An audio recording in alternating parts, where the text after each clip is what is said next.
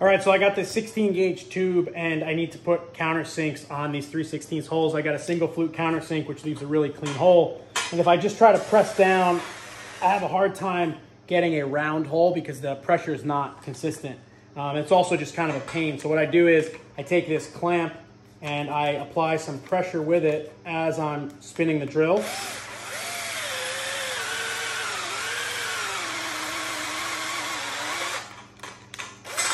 And then I can get a really nice, consistent, and clean, easy countersink using that clamp. Now there are products that do this, but they're kind of expensive, and this is a quick and easy way to drill a hole or do a chamfer in thin tubing where my mag drill would not work. So try it.